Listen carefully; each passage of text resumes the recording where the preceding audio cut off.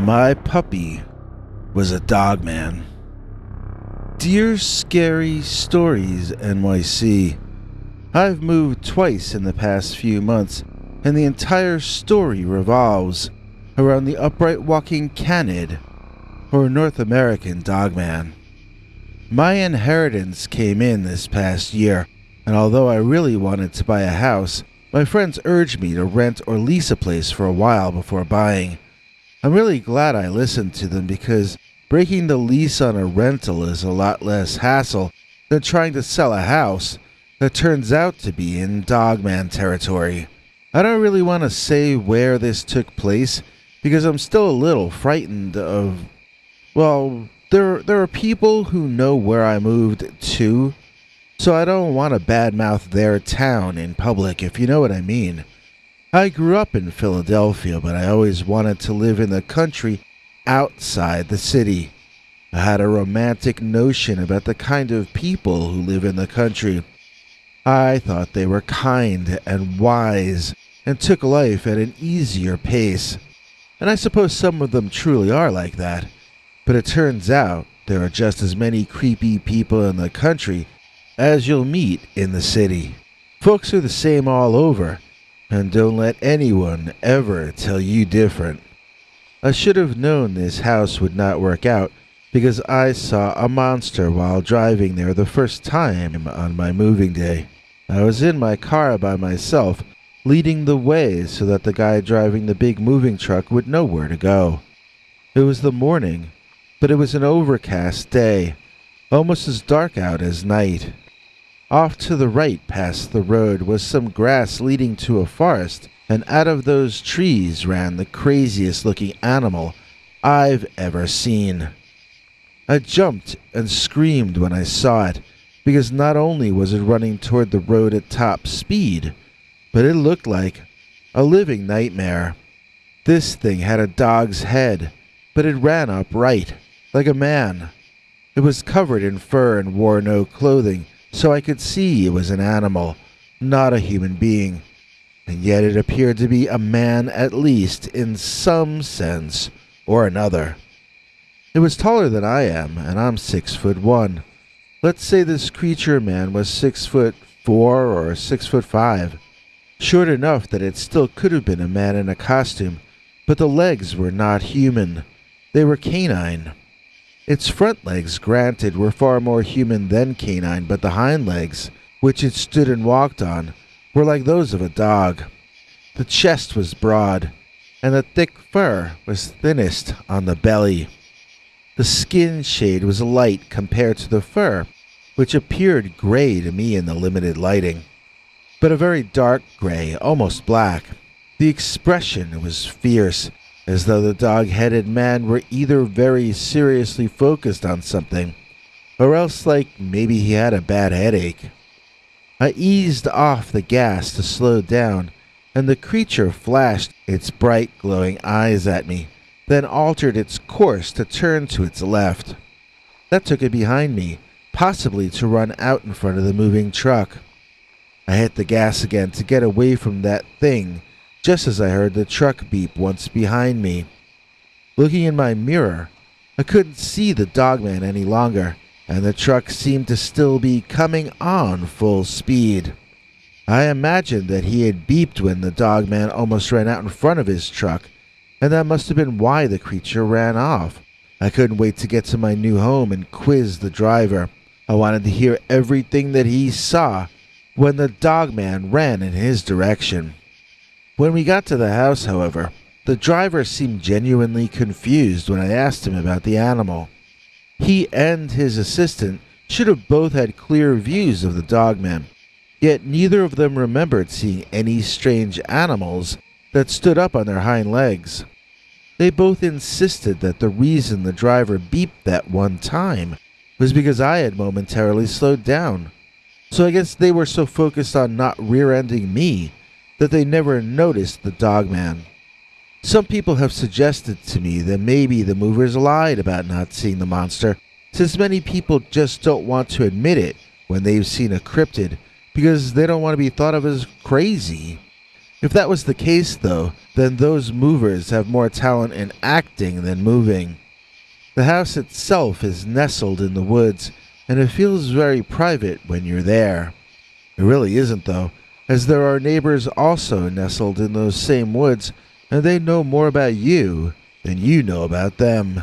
It wasn't long after I moved in that neighbors began to drop by with gifts to welcome me to the area. I learned quickly that these people were not what I expected country people to be like. They seemed to have a lot of in-jokes that they didn't share with me. They seemed insular and unwelcoming, even as they brought you a homemade cake with the word welcome spelled out in icing on top. When they brought me food, they would insist I try some in their presence. They would study me as I took a bite, then turn to each other and giggle uncontrollably. After they left, I would flush the rest of the food down the toilet. I wasn't sure what I had been given to eat. These people looked the same as anyone else, but they acted in a manner that had me ill at ease almost all the time I lived there. Early on, I had asked two of the neighbors if they knew about any dogs that walked upright nearby, or maybe a breed of bear with heads like a wolf. They said something to each other that I didn't understand, but when I tried to quiz them further, they would only giggle. The last of the neighbors to gift me was this guy I'm gonna call Satchel. Satchel has looked sunburned, and he has a big handlebar mustache. He has a habit of staring at you for 15 or 20 seconds before he speaks. It's very uncomfortable, and he knows it. Only that seems funny to him.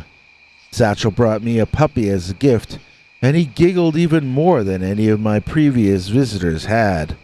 I didn't like the look on his face, or the sick way he would just stare at me and laugh, but I couldn't flush the puppy like I had the food. I kept the little dog, who was a lot of fun right from the start. I named him Jasper. He was the first dog I'd had since I was 15, and I truly enjoyed taking care of Jasper and playing with him as well. He was good at catch.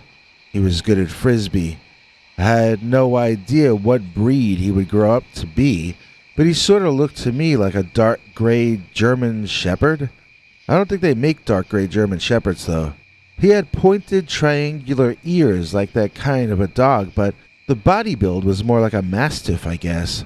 Or a bulldog, too, big-chested. He looked like he was going to grow up to be something big and something strong. As soon as Jasper moved in, there started to be sightings of that same Dogman around my house. It looked the same as the first one I told you about. First, my cousin Jen came over to see the new place and meet Jasper, but she seemed in a strange mood while we had lunch. She was so distracted that we finally had to directly address it. Jen admitted to me that she had seen something impossible on the way over that day. I asked her to describe it and give me all the details, and I listened without prompting her. She described driving down a block that I was familiar with, as it is and was located about 5 minutes away from that property I was renting. She said that the strangest looking man in history had run out onto the road in front of her car. I asked her to describe the man, and she sat there with her mouth about to form a word for over a minute. I suspected she'd seen the Dogman, but I needed her to say it. Neither of the moving men had admitted that they saw the creature, and so I had never told anyone else, including my cousin, about it. If Jen admitted that she saw a dog-headed bipedal creature, then I would know I wasn't crazy. Or at least I'd know I hadn't been hallucinating. This was very important to me personally, but I could see my cousin was going through her own internal emotional trauma concerning her sighting. I thought about what I would want to hear from me if I were her. What might encourage me to feel safe to tell my story. I told Jen honestly and sincerely that I wouldn't laugh at her or even doubt her no matter how crazy the story was, because I had personally already experienced strange things in that part of the state. That seemed to embolden her, and she perked up and took it as kind of a challenge. "You've seen something strange, have you?" she asked me. "Well, have you ever seen a living werewolf?" Bingo. She had seen what I had seen. I didn't answer her question directly at first because I didn't want to compete with her. I only wanted to learn the facts of her sighting or encounter. I have to admit, it was a moment of elation because I had felt as though I might be losing my mind for some time. It was a relief to know that at least there was something physically real out there, which I had come across. The sense of excitement was short-lived, however, as Jen told me her story, and the fear of my own came back. The fact that this creature was actually real and was actually prowling my neighborhood was nothing to celebrate. This was as bad as having any other kind of killer loose in your area. Worse in some ways, because law enforcement, generally speaking, did not believe in werewolves. Jen told me how the upright wolf ran bipedally out onto the local road in front of her vehicle. She didn't describe the manic behavior I had witnessed. It did not seem to be running all over the place. In her experience, a dog-headed, fur-covered, man-like monster walked upright out onto the road, then turned to look at her straight in her eyes. She said his eyes glowed from the reflection of her approaching headlights, and he almost seemed to be daring her to ram into him. Her first instinct was to slow down, but she could tell that thing would jump onto her car, and she wasn't sure her kids had remembered to lock the back seat doors. Jen is not the kind of person I would expect to hear this from, but she hit the gas instead of the brakes and swerved to the left behind the Dogman, skidding a bit off the road as she made her way round the large, dangerous, upright carnivore. She said it was almost like someone else stronger than her took the steering wheel, and all she had to do was press down on the gas. After finishing telling me the story, she sort of fell apart emotionally, and I had to comfort her and make her stop apologizing for crying. I knew exactly how she felt, and in fact, I felt that I should be apologizing to her. I was the one who had brought her into this danger in the first place. I felt a sense of guilt that carried over into me discouraging any other relatives or friends from visiting me in that house. I would go visit them instead, and they'd bug me about when they could come out and see the new place or meet the new dog, Jasper. Another curious side effect of having a Dogman prowling around is that the milkman told me I wouldn't be getting my milk till later in the mornings, as he had to shift my part of his trip to the very end. He had the strangest look on his face, and I suspected it was because he had seen the Dogman. I wouldn't want to be driving around alone with a lot of fresh milk in the pre-dawn hours if a Dogman was running around either. He never said why he had to shift my delivery schedule, and I never asked him why, but I saw him eyeing my dog Jasper nervously as we spoke. I believe this man's experience had already given him cynophobia. And then came the morning that the Dogman came to visit me at my home and take my puppy away from me. Jasper was old enough by then to be let out into the backyard to do his business in the mornings and not have to wait until I was ready to take him walkies. This particular morning, he got me up before dawn, and I remember asking him if he was becoming a cat. I let him out in the backyard and was tempted to go right back to sleep, but then I knew Jasper might be locked out back for hours. I decided to make some instant coffee in order to keep myself awake for 15 or 20 minutes so that I could let the dog back in before taking one more little nap for the morning.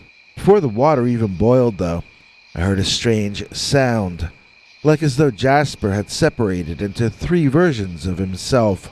I ran out back and stood in the back doorway looking as my eyes showed me exactly what my ears had warned me was there.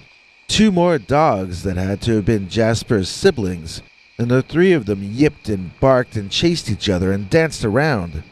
They would do this jumping up and down on their hind legs as though they couldn't be more excited. Although it was a cute scene, I also felt a sense of paranoia, unease, and dread. Something was wrong here.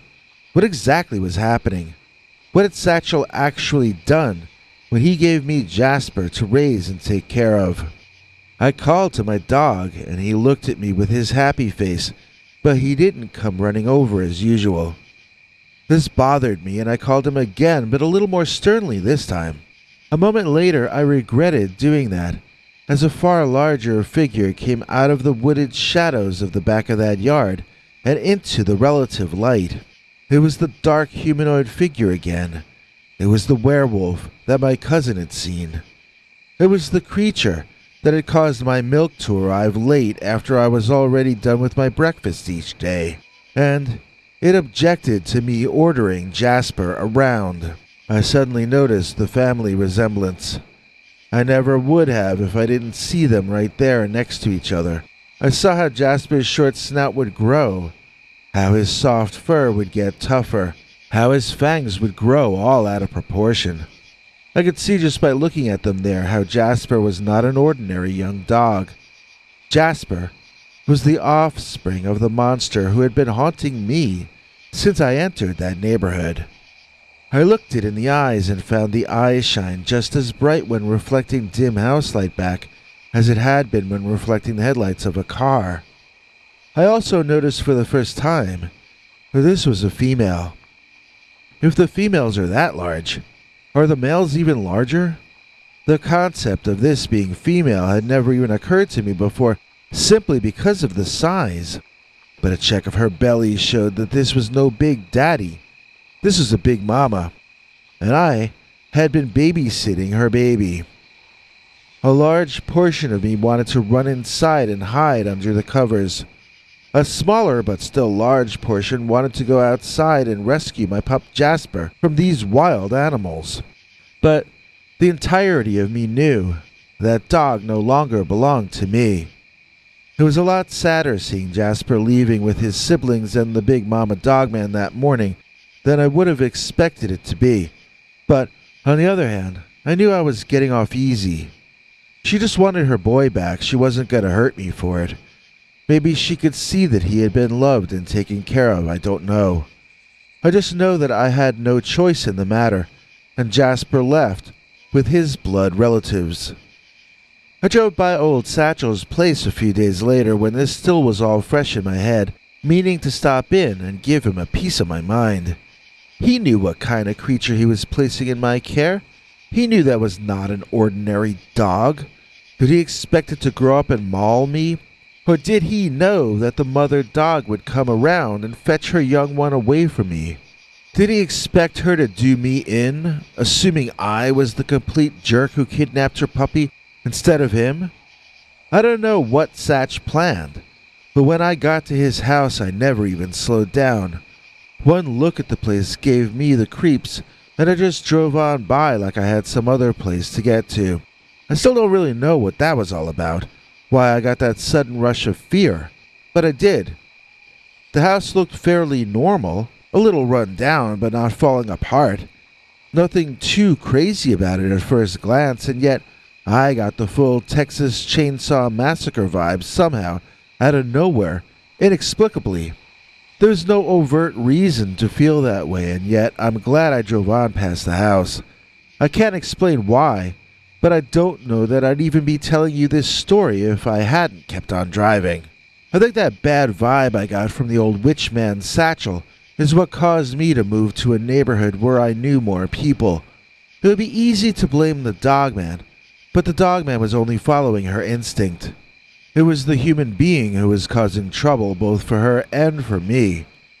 We're the species that usually causes most of the trouble, aren't we? As I grow older, I'm more and more of the opinion that our entire race is psychotic. Considering that the creature I encountered made a grown woman cry and made my knees shake seeing it, its behavior in the end was far more noble than ours. This all happened only a short while back, yet it already feels almost like something I dreamed. So many aspects of it truly were like a waking nightmare, up to and including the fact that for a short period of time, my puppy was a Dogman. And now, a preview of our next episode. Dear Scary Stories NYC, I thought it was Bigfoot, but it turns out I have a tall, scary-looking dogman stalking me on my own property. And when I leave the property, apparently, so does the strange dog-headed man. I went to spend the day in the city just to feel normal again, but even there, in the shadows, I could see him. There he was, peeking out at me. As soon as I would turn my head, of course, he would pull back into hiding. That's Monday right here on the Dogman Show. Channel members can expect a new uncensored video tomorrow, Sunday night, on our secret channel. See you then.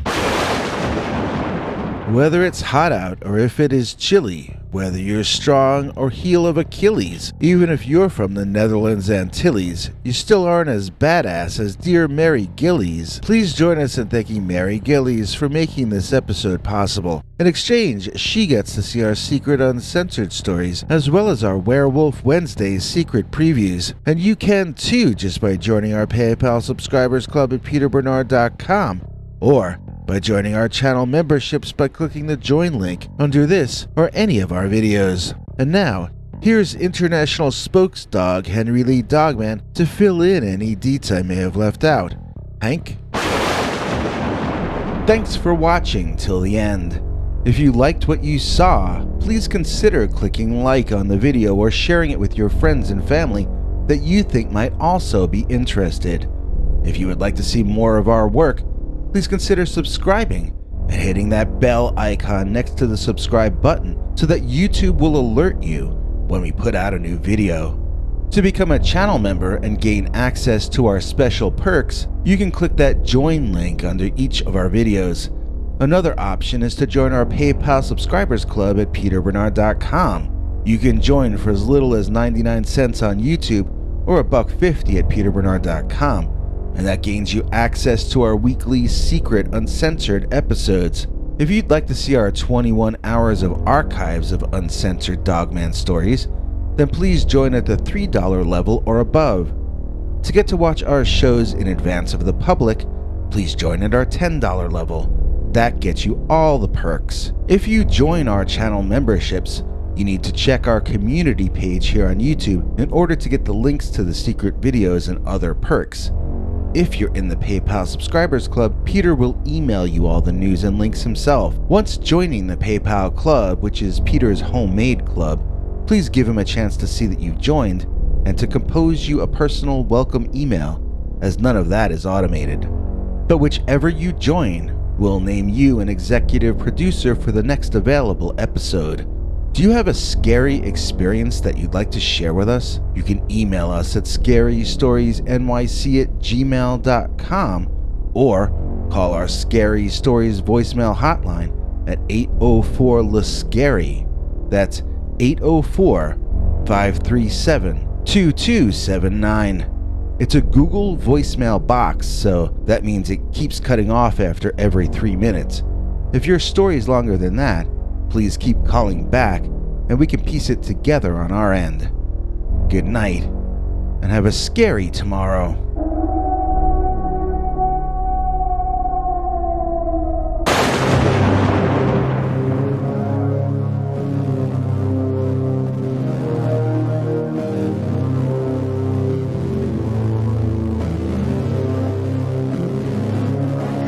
Come back for more scary stories.